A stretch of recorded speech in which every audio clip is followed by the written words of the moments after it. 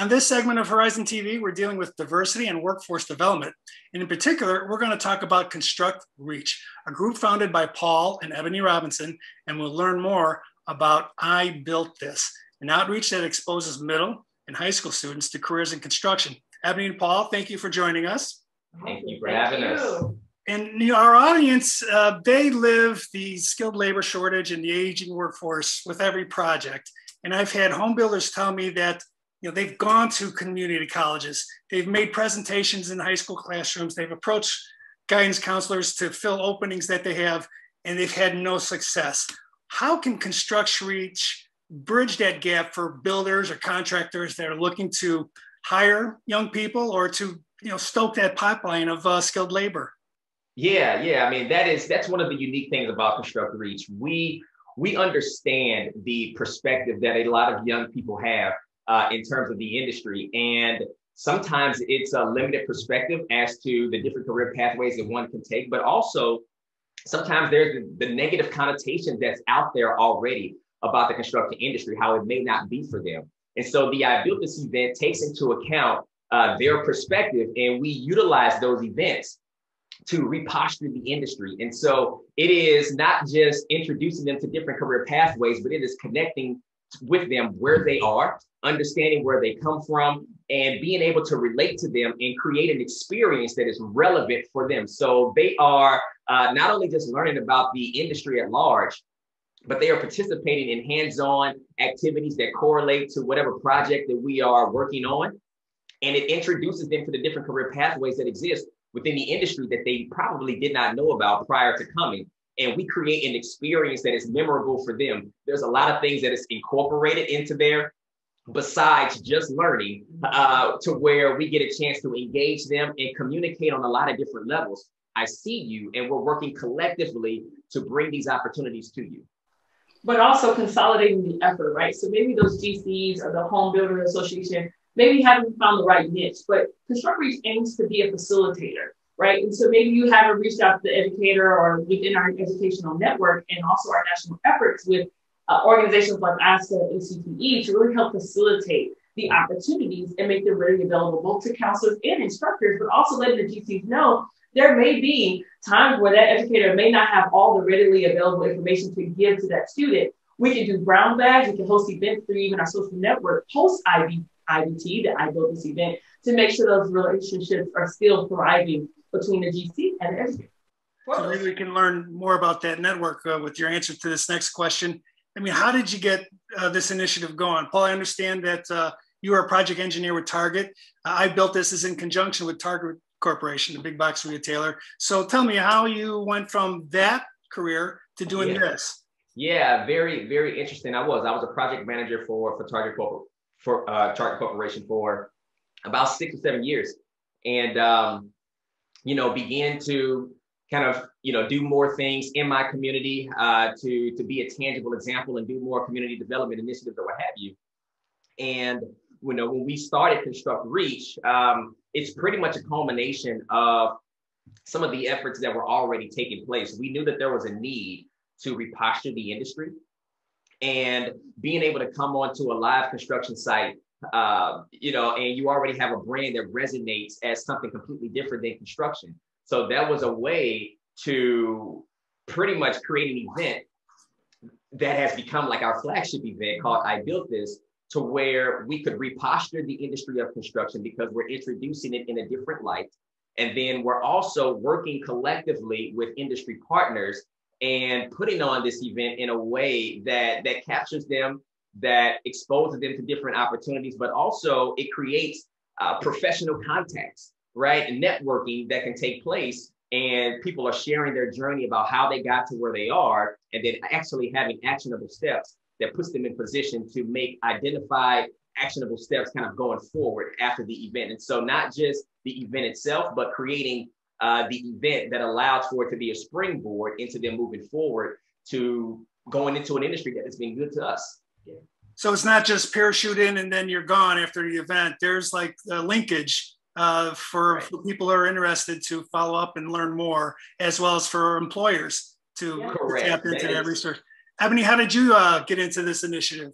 Well, it's interestingly enough, I have more of a sales and marketing background. And so Paul has the story of where he didn't hire me because I was his wife. He hired me because I was good, right? So that's been a total blessing to be a part of it since its birth, right? Incubation period, but also to come alongside Paul to really help grow the organization, to really help to establish those relationships. So what we talked about earlier with those educators, right? A lot of times when you're thinking about that resource and that bridge of accessibility, not just for the educator, but the parent as well as the student, it happens based on relationships. So I've just been able to do that throughout my career, and I really find joy in creating opportunities for the next generation. But that is through the relationship. So I've been able to be here now for 2 years alongside my husband, his better half, but also his colleague, and leading ConstructReach to make sure that we are providing tangible access. Because you got to think about it, construction still has that 1970s view of just a hard hat and a hammer. So we have to reposture the industry, not just for the industry, but also for the educator, also for the student, and even the parent who has a huge influence on the student's journey, right? Whether they go to college, a tech school, or even coming into the workforce right after post-secondary. And you've had events recently in Chicago. Yes. You were in Minneapolis before that. What other stops are you making in the near future? Oh gosh, stay tuned. It's a lot in the works right now, right? Of course, we want to be in our hometown. We want to look at the Southeast market. Once again, we had a great success when we kicked off our national initiative in 2019. And so we want to kind of get re-engaged. But as you think about this hybrid and virtual experience, we're now getting ready to shift back to in-classroom learning. So that really will be contingent on that piece as well. But what we found in Chicago is to do a hybrid, right? That virtual content is still a value add, because let's say a school district maybe is 50 miles away, but maybe that student is getting ready to graduate, move closer to the city, right? Like in the Chicago market where they're in the suburbs versus the city limits. They still may want to be interested, right, in those opportunities as well. And now of course in St. Louis. Okay. Yeah. All right. Well, Paul, in a previous interview, I heard you mention that approached right, construction and relationships can repair the community. Can you elaborate on that point? Yeah, I think, construction is one of the few industries that that has just so many different correlations just to everyday life. And when you think about the industry and where it is, we exist because of a need to address the underrepresentation of minorities within the construction industry. And when you think about where we are as a society, we're seeing that we can no longer compartmentalize what happens in the workplace and what happens in our societies at large. And the industry of construction is unique in that, foundations matter, right? It matters what you build on. And that's just speaking from a construction standpoint, right? But that translates into life as well. And then when you think about how construction takes place, where there's so many different partners, there's so many different subcontractors that play a role in the construction and the completion of any space or any facility or what have you. You have your electricians, you have your plumbers, you have your HVAC or what have you. So you have all of these people who are gifted in different areas, but those areas play a key role in making a building, right? And when you think about us at large, like everybody has something to offer. Nobody has everything, which keeps us in constant need of one another, right? So we are designed, we're built for a community. We are built to collaborate and work collectively together. Yeah. And so construction has a lot of overlap into just life in general. And it's not about what we build, but it's how we build, because construction takes place in plain view in front of society and in the context of community. You see it happening all the time, whether you get the signs to say detour because there's work taking place right in front of you, or because you see a facility or a high-rise building going up. It's taking place right in front of you. And so it's talking to the industry partners and letting them know that, hey, we have a key role to play, because this is not only an industry where you can have a successful career, but it's an industry that is a huge economic indicator, right? It's a large industry. And also it's one that really should be leaning into the progress that we do need to make in terms of more equity and more diversity and more representation within this industry. And so being able to be intentional about how we build and making it a community effort or bringing visibility to that, because the industry is in need of younger, diverse, and fresh talent. So we need to be more intentional and more thoughtful about how we engage the community and how we pull in other key partners and collaborate collectively as we're building something. And that has the potential to not only just transform a person's life, but families and then communities thereafter. Yeah. You know that hunger is out there, but I wonder, because I've heard from other workforce development recruiters, their experiences, they'll go into a high school and they'll approach an administrator and a guidance counselor, and they run into this bias against construction, either because they don't think it's good enough for their kids, or their kids are going, they want their kids to go to college. There is this bias there. And I mean, have you engaged in that resistance, or, you know, what kind of experience are you having with getting busloads or whatever of kids to attend I Built This? Yeah, you know, I would say one of the reasons that we don't get a lot of pushback and that we have people raising their hands to attend this event is because the I Built This event and even our business model and structure, it's informed, right? So before we even started, we did the research. Yeah. And we talked to all of these different stakeholders. We talked to young people, and we talked to parents, and we talked to educators, and we talk to other workforce development organizations. These are all key stakeholders that play a large role in the construction industry pipeline. But we wanted to make sure that we heard their pain points, and we heard it from their perspective, and we saw it through their lens. And that informed us that, you know what, there's a facilitator that's needed within this industry. There's a relationship builder that's needed within this industry. And so we're not just reaching out to schools to invite them to come out to an event. We are establishing relationships with them and asking them, hey, how can we better service you so that we put you in a position to provide informed information and up-to-date information to your students, and not only your students, but their parents as well.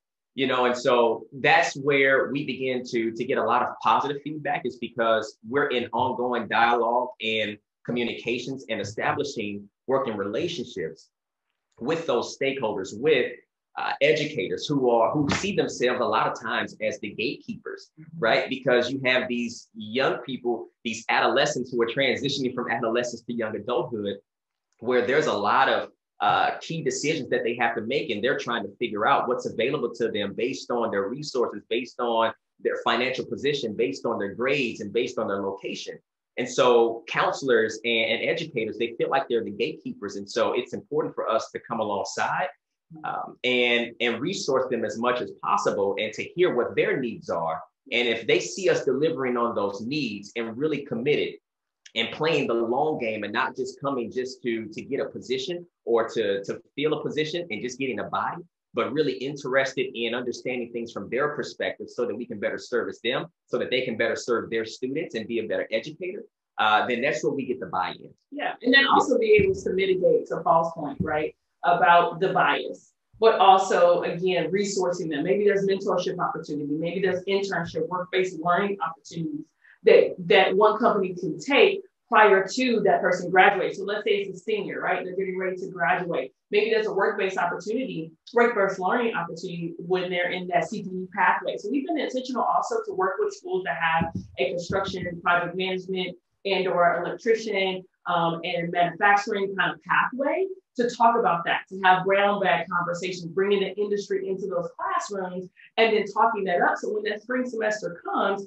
those graduates are now informed, right, with the enroll points, whether it's, again, collegiate, tech school, or coming right into maybe apprentice program, depending on where they are throughout the country. Yeah, and sorry, I didn't mean to cut you off, but sometimes, you know, you have to think about, because some of those negative connotations that exist, some are valid and some are invalid, right? So we have to own some of those things. But one of the things that, you know, we try to be very intentional about is if we're going to speak to educators, or if we are doing a live Q&A session with a school or a classroom, it's making sure that we understand who our audience is and understanding how important it is for you to see yourself in a position. Because if you can see yourself there, then you think that you have a shot, right?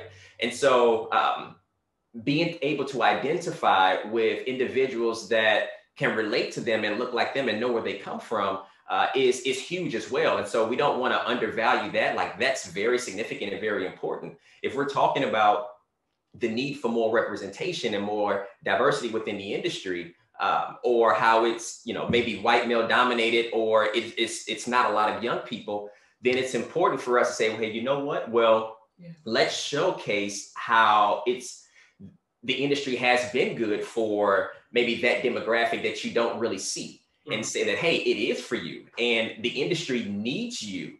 And so now you can come in and add value as well. And so it's being able to understand those things, but also being able to own it and figure out, okay, well, how do we get around these barriers, or how do we get around the negative connotations that exist? And that comes through relationship building, that comes through hearing the perspectives of not only just the educators, but the talent that the industry is in need of. And so it's being able to kind of validate their voice, their perspective, their view, and allowing that dialogue and that interaction to be both informing to the industry side, but also for the industry to educate on maybe some of those things that are not valid, right? Because one of the things that a lot of young people do not know is how much money you can make within this industry, and how you can really establish a good living.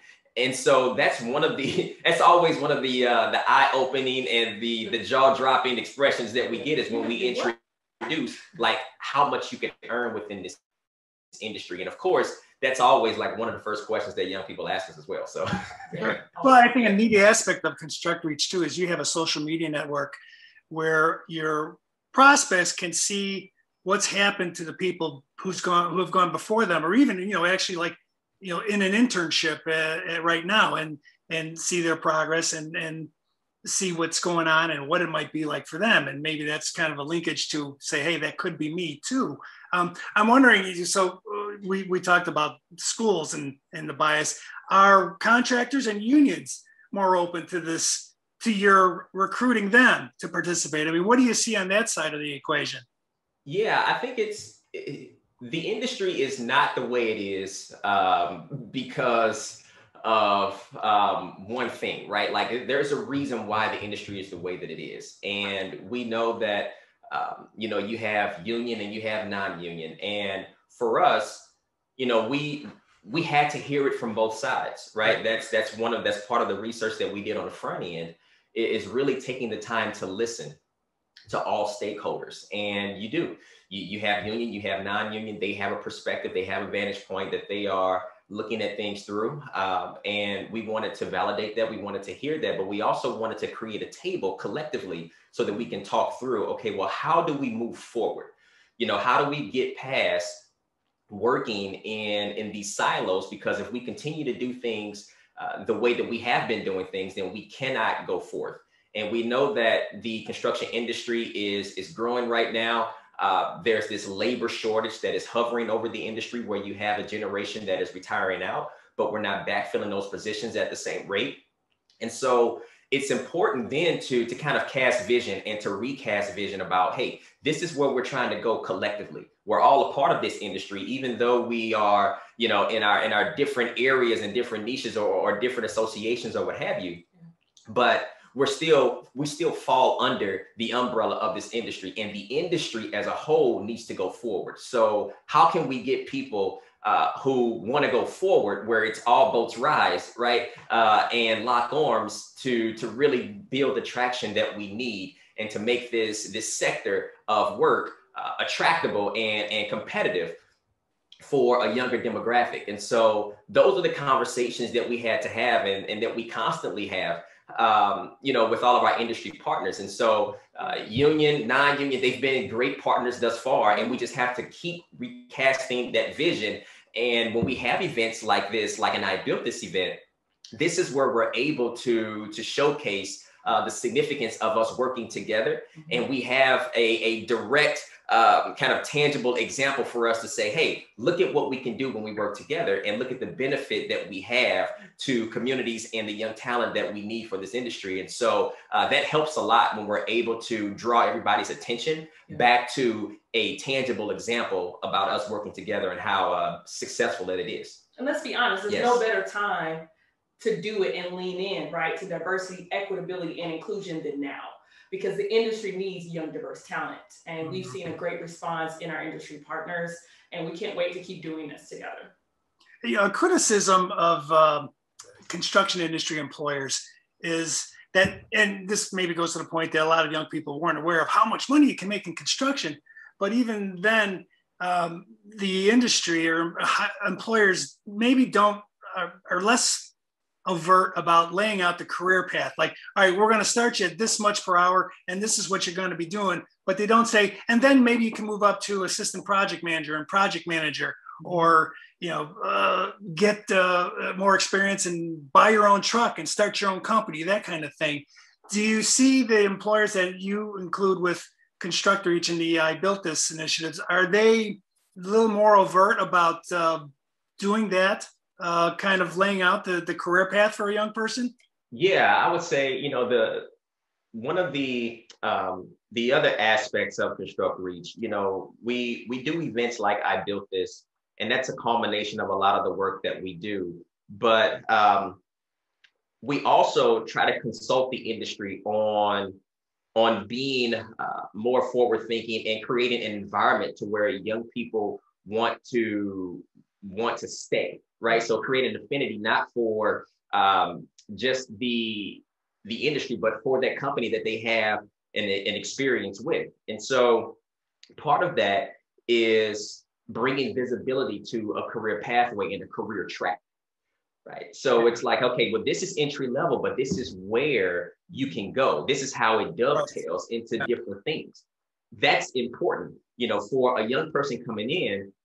They want to see not only what they can get today, but where that will lead them into tomorrow. Right. And so, one of the things that we do with companies as we create their formalized internship programs, and we begin to be very hands-on about their outreach efforts and creating, their onboarding and curriculum or what have you for their internship programs for their new hires or what have you, is beginning to rethink kind of how they introduce jobs and what that job could potentially lead to, because that helps with attracting more talent. Once they can see a pathway, then that allows them to be more open to the entry level.